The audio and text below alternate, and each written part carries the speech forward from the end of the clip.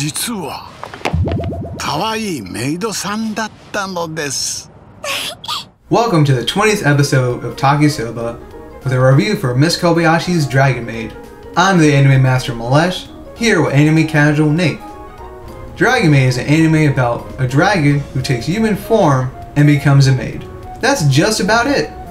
It's a simple premise, but sadly, I didn't like this anime. However, I didn't think it was that bad.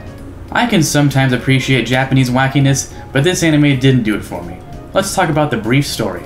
Miss Kobayashi's Dragon Maid aired in January 2017 and ended in early April with a 13-episode run. Dragon Maid was filled with many wacky moments. The story starts with Miss Kobayashi getting drunk one night and stumbling upon Toru, a real dragon.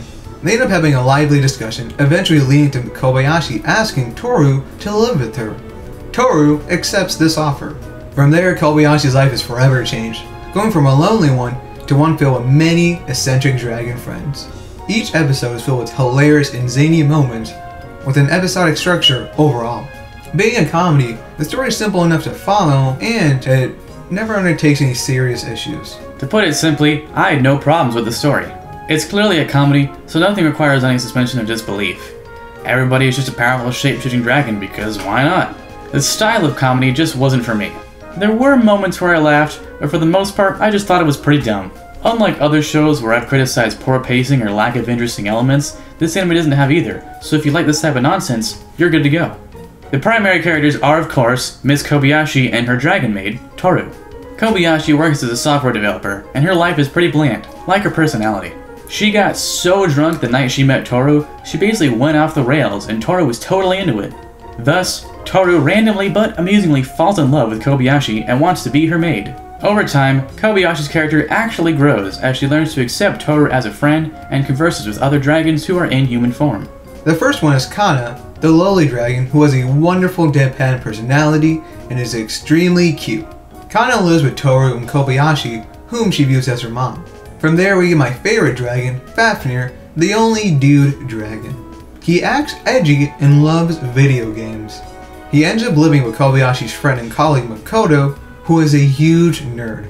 Next up is Luko, a fun-loving dragon that ends up living with Kana's schoolmate, Shota. Lastly, we have the best girl dragon, Alma, who just wants to blend in with the humans. I love the dragon-human interactions. It was dynamite. Conversely, there are some disturbing sexual scenes between Kana and her friend Riko, and with Shota and Luko. It's not fun seeing these little kids being in these sexually driven situations, and it detracts from the enjoyment of the show. Dragon Maid was produced by God's Gift to Earth, Kyoto Animation. Kyoto Animation is a legendary studio known for shows like Clannad, K-On!, Sound Euphonium, and many others. They have unique art styles that mix moe with modern anime styles, which creates a cute and fresh look to their characters. Although Dragon Maid is a comedy show, Kyoto Animation still added amazing animation for the fight scenes and transformation sequences. Another thing I really loved about the animation was the backgrounds, which looked like they were drawn with crayons, which was a really dope effect. Overall, I love Kyoto Ani and their efforts with Dragon Maid. I too love Kyoto Animation for their work on K-On! And Sound Euphonium, which both look amazing and share similar styles. Dragon Maid doesn't look like those shows. It has a simpler and looser style, closer to Nichijou. I think the style fits the theme of Dragon Maid in the same way. Dragon Maid also has some really good looking special effects here and there for the dragon's powers, which look pretty neat. Now I'll move on to the soundtrack and voice acting. I enjoy the quirky soundtrack of Dragon Maid. It is filled with unique songs that add to the comedic nature of the show. The opening and ending themes are also great. They fit in brilliantly with the theme of Dragon Maid and are extremely catchy as well. For the voice acting, I enjoy the Japanese acting, especially Kana's, who nailed her role. I have seen parts of the English dub and was impressed by how well done it was. You can't go wrong with either language. Since the English dub is being broadcast by a delay of several weeks, I watched the Japanese audio so I could catch up in time, and I did like it. I also liked the English dub and thought it was good enough for any anime watcher. As for the background music, I didn't pay much attention, but what I did notice was good. I strongly disliked the opening theme, but the ending theme made up for it.